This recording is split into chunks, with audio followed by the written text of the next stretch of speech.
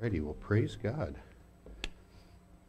All right, well, I'm going to bring a message tonight that I will just tell you I had a lot of trouble this week. You would think, boy, there's just so many things to pick from to speak about, but not so much in the age that we live in.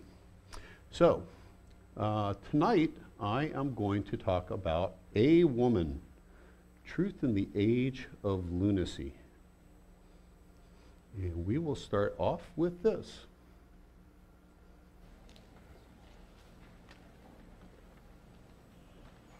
Let's pray.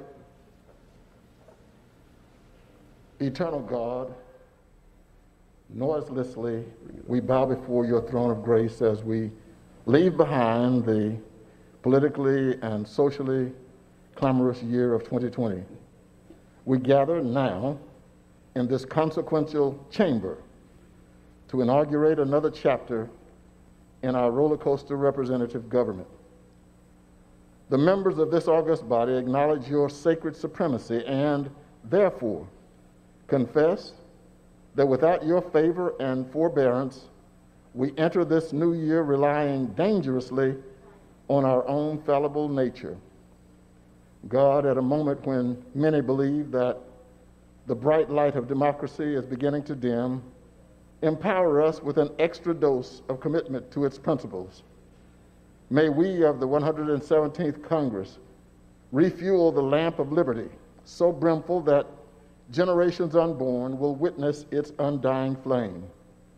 And may we model community healing, control our tribal tendencies, and quicken our spirit that we may feel thy priestly presence even in moments of heightened disagreement. May we so feel your presence that our service here may not be soiled by any utterances or acts unworthy of this high office. Insert in our spirit a light so bright that we can see ourselves and our politics as we really are, soiled by selfishness, perverted by prejudice, and inveigled by ideology. Now may the God who created the world and everything in it bless us and keep us. May the Lord make his face to shine upon us and be gracious unto us. May the Lord lift up the light of his countenance upon us and give us peace. Peace in our families, peace across this land, and dare I ask, O Lord, peace even in this chamber, now and evermore. We ask it in the name of the monotheistic God, Brahma, and God known by many names, by many different faiths. Amen. And AWomen. Oh my word. So, if you didn't quite catch the end of that, a lot of that sounded very reasonable.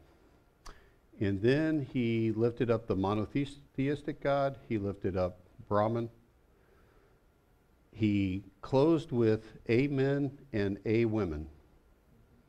And when called to task for having done this, he said, well, I was just making a joke, kind of. Only, no, he wasn't, right? So, because I know, you guys know me, the Hebrew and the Greek are near and dear to my heart, so let's just go through exactly what it is that says. We have in the Hebrew, Amen, or Amen, depending on how you want to say it. In the Greek, and that means truly, verily, so be it, let it be. Now, the Greek, it gets a little bit more difficult because they transliterated it. So it's identical in the Greek, and you would say Amen in the Greek as you would say in the Hebrew. And in fact, in the Latin, you would also say, because it's transliterated, Amen. And in the English, you would also say Amen. Now, those of us that come from the South might say it a little bit differently. And after the late 1500s, they shifted from Amen to Amen, which is more near and dear to my heart. But you could say it either way. But in no form or fashion is this related to anything having to do with gender. And to insert that into it for an individual who is a Methodist pastor of more than 12 years, it's a little odd. It's a little odd indeed. And the problem is, of course, that it may have been tongue-in-cheek. You can accept him at his word that maybe that was it. But I would just back you up a couple of statements. Here is a Methodist minister who is praying to Brahma. And about the best he could utter for Christ is monotheistic. Don't really understand how we get there, other than we have to understand that truth is under attack. Remember that Christ himself is the truth. He says, I am the way, the truth, and the life. Each of those statements are statements for the concept of living Torah, that which extends outside of time. It is the concept of God himself, because God is truth. Yeshua is truth. They are echad. They are one and the same. And we find that not just in Torah, not just in the Tanakh, but we find that in the Brit Hadashah as well, in the New Testament as well. And you step away from truth at your own peril, because even little steps away from that which is true can be deadly. I would point out to you that, and we've talked about this concept of living Torah stretches across not just the concept of the living word, the logos, but it stretches across the concept of salvation as well, right? Christ is that truth. The death and the resurrection of Christ, that truth that was hidden from the time that the foundations of the earth were laid, but were revealed at just the right time when Christ was to go to his death and then resurrect. That's our justification. And we are justified by the truth. You are not and will never be justified by a lie. It just doesn't work that way. Well, justification in the past tense is spoken of. You were justified, it tells us in the Brit Hadashah. You are being saved, or you were saved, you are being saved. And this brings us into this concept of the bilateral covenant. And it's here that God says, if in Shema you will Shema unto the voice of Adonai your God, then I will. And really what he wants us to do is to incline our hearts and our ears towards him, to listen intently to what it is that he has us to do, and then to make a considered response. Our God is not the God of obedience. He is the God of considered responses, right? You can't get love from somebody that you're forcing to do something. And our God is the God of love.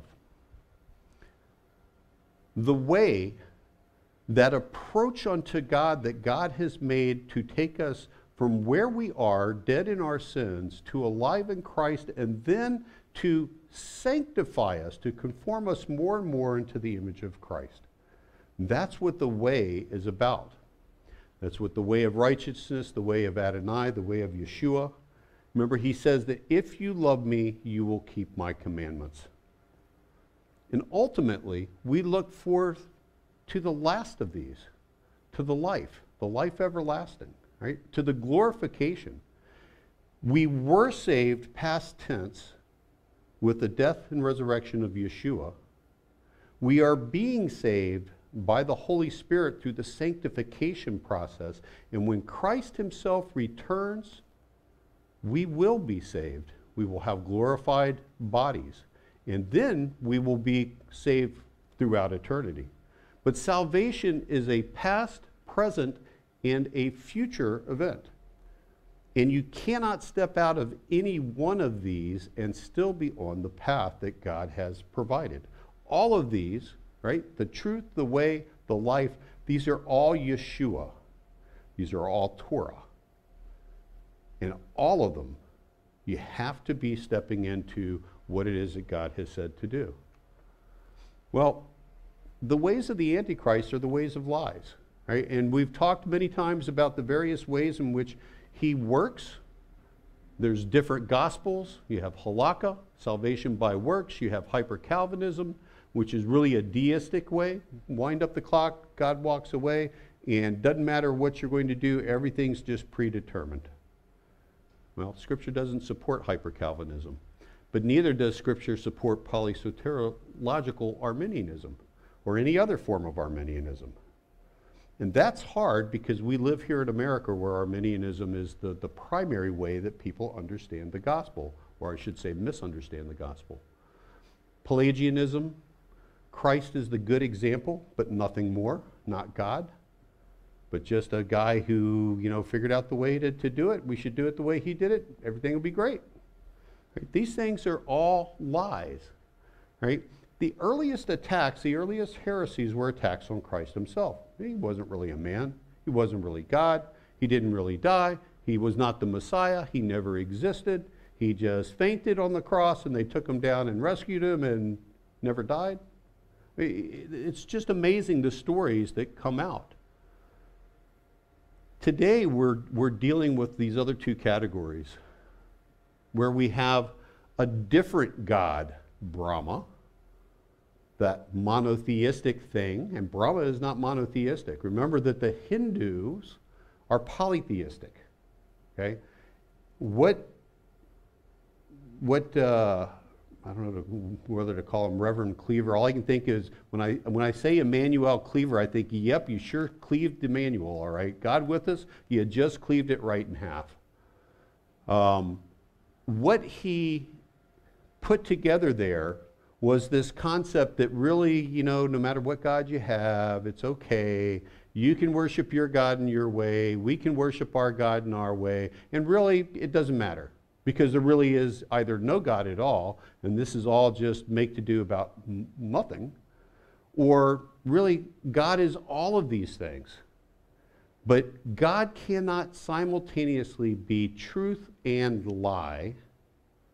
He does not change. He's the same today, yesterday, and tomorrow, and he will never change. But this idea that the God of Islam, the God of the Hindus, the God of shamanism, people making themselves into their own gods and elevating man to that role, that somehow just because I think it happens and it will be true. Nothing could be further from the truth. We have today this attack on truth. This idea that, really there's no absolute truth, so you really can't know what truth is. So, my truth, your truth, they're both relative and they're both equally valid, right? If you think that you can pass through walls, it will not allow you to walk through them, no matter how much you believe that you can. Just like if you think you can fly and you go to the top of the Empire State Building, I can guarantee you that when you step off, you will take the route of gravity, wherever the wind currents lead you, and eventually you will be meeting the pavement. We have evolution. This concept that has arisen from the 1800s, the late 1800s, and really this was the first big decoupling that we had from theism. Oh, well, now we have another explanation for why we're all here, so we don't need God anymore. We can just decouple God right out of that and just send him off to the place that everybody mostly wanted him to go, but they didn't have a logical rationale that they thought that they could lay that out and do.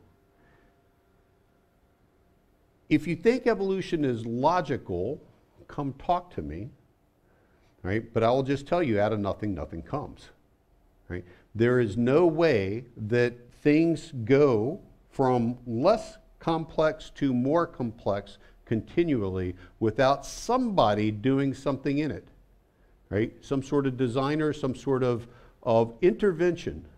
It just doesn't naturally get as complex as it is. And there's no amount of let's just roll the dice again. If we just keep rolling the dice throughout eternity, eventually we're going to get the magical chimpanzee that appears. Doesn't work that way. We have this concept of scientificism, practical science decoupled from God. And I would just say that our medical issues that we are seeing now are one of the prime examples of this.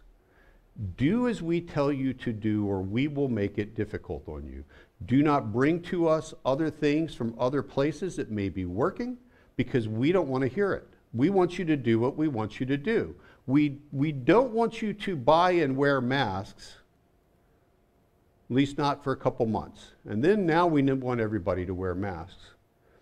Herd immunity, 60%.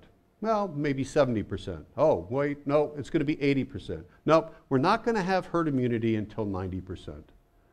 And the fact that we have somebody who is in charge of the medical show for the United States, who literally says, yep, told you all lie.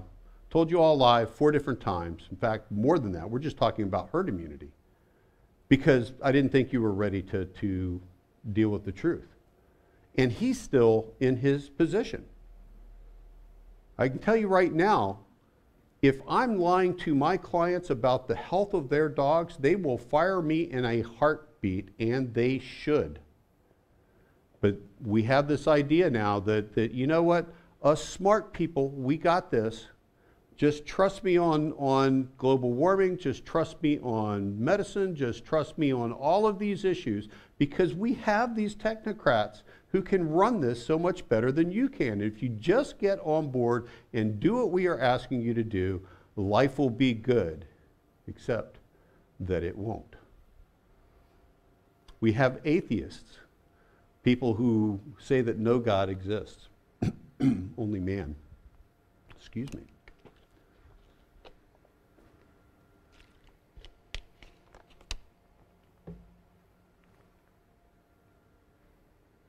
Oops, wrong button. There we go. I like to use the rat poison analogy because it just doesn't take much untruth to undo truth, right? Truth is not a spectrum. Well, we go from 100% down to 50%, and then maybe we're going to start calling it non-truth. If you have, from God's perspective, and from the biblical perspective, any influx of untruth into truth, you now have untruth, period, end of story. And it doesn't matter how strong you believe it. It doesn't matter how much you want it to be true. If you insert a lie into truth, no matter how small an amount, it still is untruth. You know, we have rat poisons that are 0.005%. That's 1 part in 20,000, right? That's a pretty tiny amount. Do you realize that this is an order of magnitude greater than the death rates for people up until they're about 50s for COVID? An order of magnitude greater. So you're talking about 1 in 200,000 in that age category for those people who get it, right? And that's not to minimize the COVID, right? It's a big issue, right? And we need to deal with it, but we need to protect the people that are truly at risk from it and not worry so much about the people who are not. The thing about Satan is that he wants to remove us away from God, right? And those of us that walk with our Lord and Savior, those of us that are in our Word, the easiest way that he can do that is to just pigeonhole us away from the Word. If you are not spending time in the Word is truth, then you're spending time in this world, and this world is untruth. We should think about that more and spend more time in our Word. And what we end up with is a condition where we slowly but surely have been pulled away from where it is that God would have us be. The Scriptures mean less and less to us. And now things in the world start taking hold and hardening our hearts. And that's the way that he always pulls us out. Again, it's just really vitally important that you remember that you were saved, you are being saved, and you will be saved. Right? Salvation, we like to think of it as, oh, it's at the cross. Right? That's my destination. I'm going to get there. I got my salvation. I'm done. Sorry. You're just getting started. And salvation isn't fully effected, fully accomplished until the Christ comes back. And in the meantime, we have to be about the sanctification. And your interface with God is the Scriptures. That's where you are able to hear God's Word. That's where the Holy Spirit will help you. Right? Remember that God has prepared for each of us works that he prepared before he laid the foundations of the earth. Right? Before anything was formed, he already knew us and had works for us to do. He also had a work for his Son to do. Right? And that's the gospel. The good news is that he paid the price for us that we could not pay. Well, the age we live in is one in which people just think they can do whatever they want and be whatever they want. Now, don't get me wrong. I fully am committed to helping people to reach the fullness of their potential. But as we look at this, we have this quote from Freddie Mercury, you can be anything you want to be, just turn yourself into anything you think that you could ever be. Right? Freddie Mercury, the lead singer for Queen. Top sinner is a woman from, I believe it was Washington State. She put herself down and claimed to be black. She was embedded in the black community there and within the groups that were trying to bring about social changes, but she herself is not black. And she said she felt black. And so she put herself down as black. We have Elizabeth Warren, who put herself down as American Indian because, let's face it, one look at those cheekbones and you know she's an American Indian. At least that was her claim. She claims that she never, ever put that down on anything. But when Harvard hired her, they touted the fact that she was an American Indian and that now they had this lawyer who was an American Indian, because really, if I've got my touchstone, if I've got my minority, then that gives me one-uppings on those who do not, right? Because it's all about having that.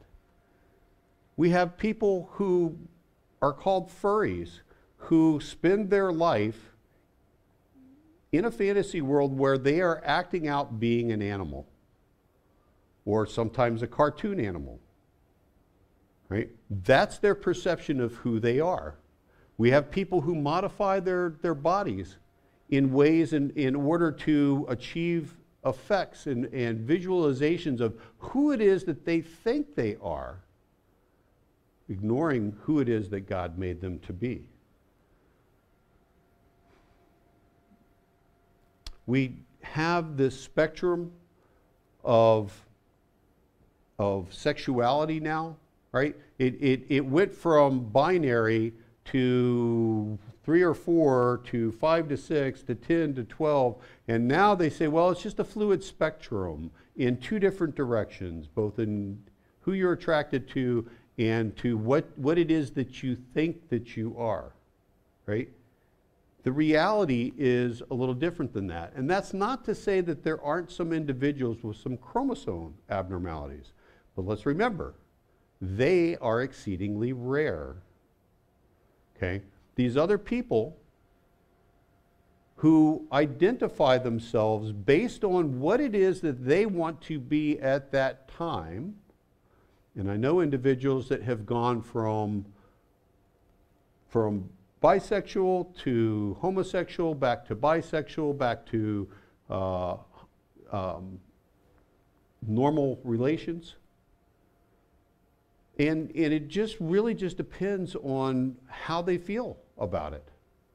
And again, if we truly can affect our reality according to how we feel, well, today I feel XYZ. The question becomes whether or not that truly is reflective of reality. Again, if you think that you can fly and you walk off the top of the Empire State Building, you will find out very quickly whether you fly or whether you do not. And we live in an age where our politicians, not only do they revel in the fact that as society gets more and more fractured into us and them, that they will just use that. Our president-elect said that if you're voting for Trump, you ain't black. Guess his reality gets to trump your reality as to whether you are or whether you aren't. Right? And the problem will become that invariably realities don't hang out in a bubble. They interact with each other. And now what do you do with that? What do you do when your 10-year-old daughter wants to go to the bathroom at a department store and there's a 50-year-old man in there that identifies as female? Don't know. These are tough questions. Mahatma Gandhi, nobody in this world possesses absolute truth. Well, that's an absolute statement. Guess he's in trouble already. This is God's attribute alone. I wouldn't argue with that. Relative truth is all we know. Therefore, we can only follow the truth as we see it. Such pursuit of truth cannot lead anyone astray. Really? Talk to the folks that drank the Kool-Aid with Jim Jones. Talk to the people that burned in Waco. You want to talk about a little bit of truth, relative truth, taking you to places that you never intended to be. Talk to the vast majority of people who are being sexually abused because somebody convinced them that they needed to leave the safety of their family. And they're carved out like a little antelope on the Serengeti plain to be used. Such pursuit of truth cannot lead anyone astray. Oh my word. Supposed to be such a brilliant guy. Well, this is one of Satan's great lies. There are no moral absolutes. Really, you can do anything you want. Did God really say, don't do this? Why would you listen to him? Look, you got all those people over there that are doing it. You should go do it too. And misery loves company, and they will help you to do so. The problem is that it eats at the soul. And individuals who are living the lie that they think is a truth, literally, it tears at them physically. Right? And we see that in them. Well, that's okay. My truth is my truth, your truth is your truth, and if you happen to get in my way, we can do a little gaslighting to get around that.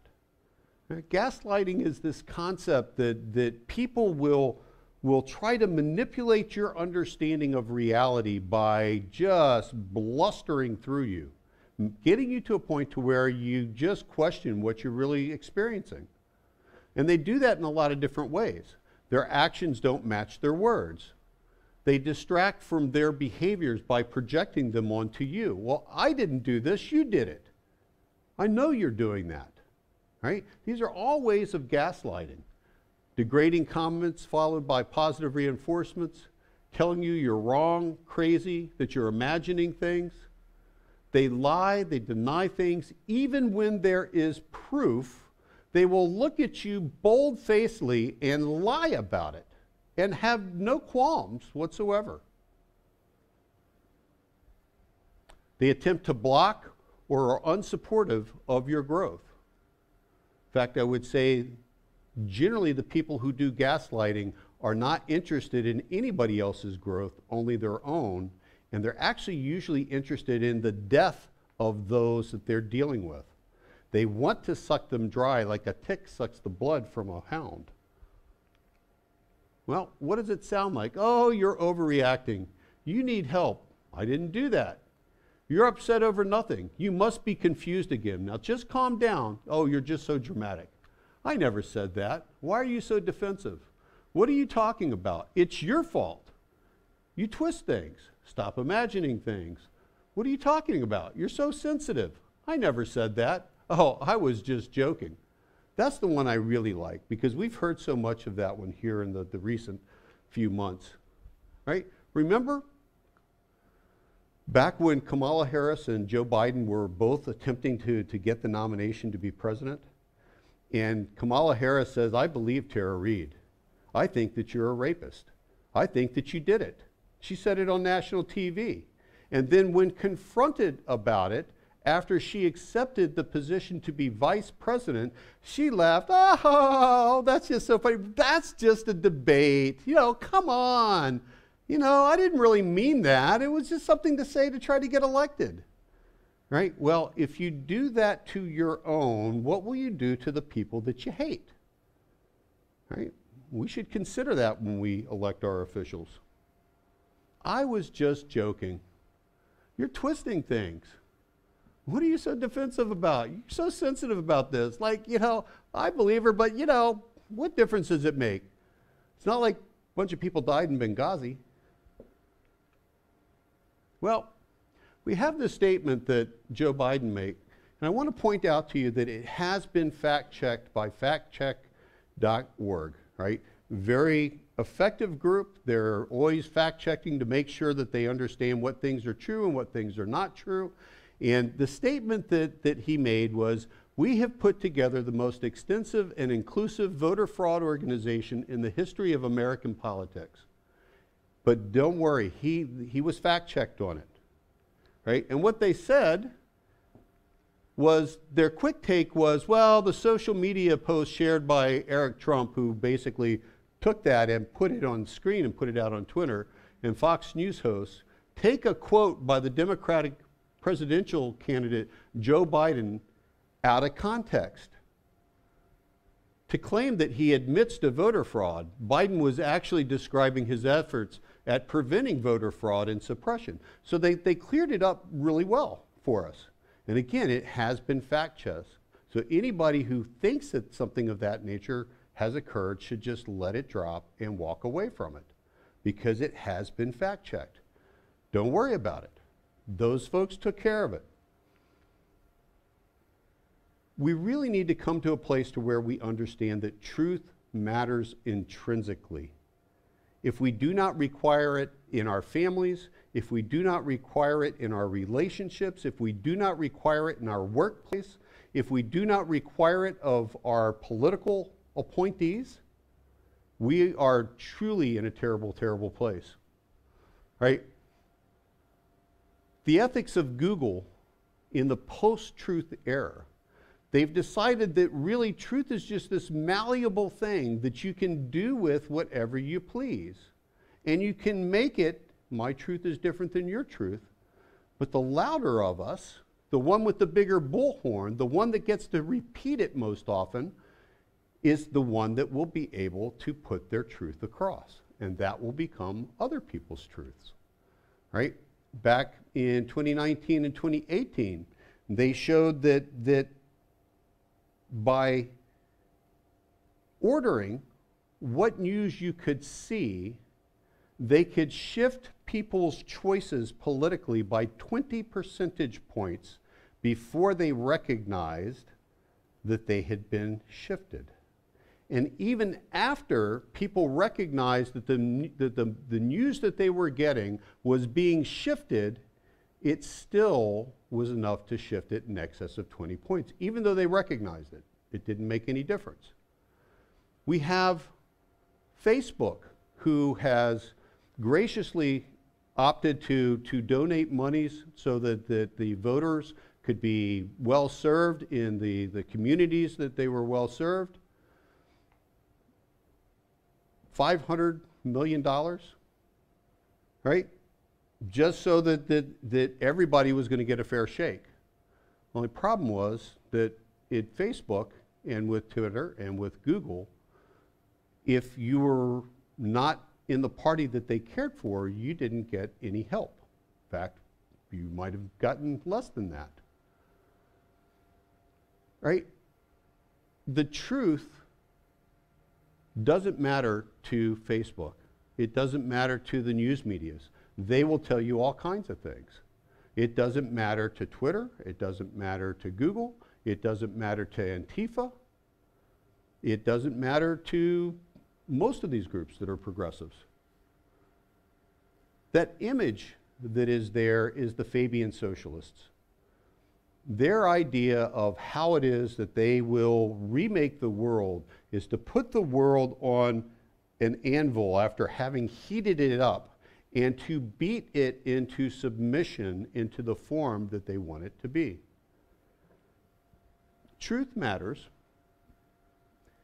And we're in an age where we will all have to choose what battles we pitch, which battles we walk away from. We have groups that are calling for retribution against their political opponents and against the people who worked for them, making statements like they want to make sure that these people never work again. Sounds a lot like the gulags that they had in the Soviet Union. Yet these are the people that are now assuming the reins of power. What we need to do as Christians is to remember that we don't get involved in those things. Other than you're going to have to pick and choose your battles. But we serve one that is truth. And we are required to be obedient to he who is truth. And that may be exceedingly more difficult in the days ahead. It may mean that individuals are not going to have the work that they once had. I will not tell you that these are issues without consequences. But we still are called to be that light unto the world. And you cannot be a light unto the world if you're mixing your light with something that extinguishes it.